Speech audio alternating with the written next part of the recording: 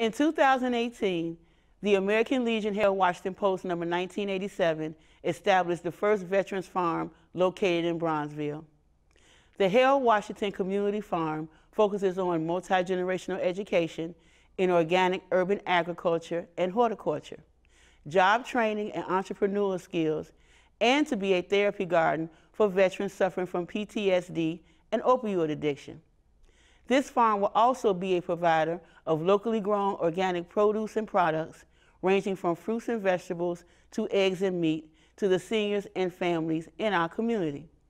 For more information on the Harold Washington Community Farm, please visit and like our Facebook page, Harold Washington Post number 1987. Thank you.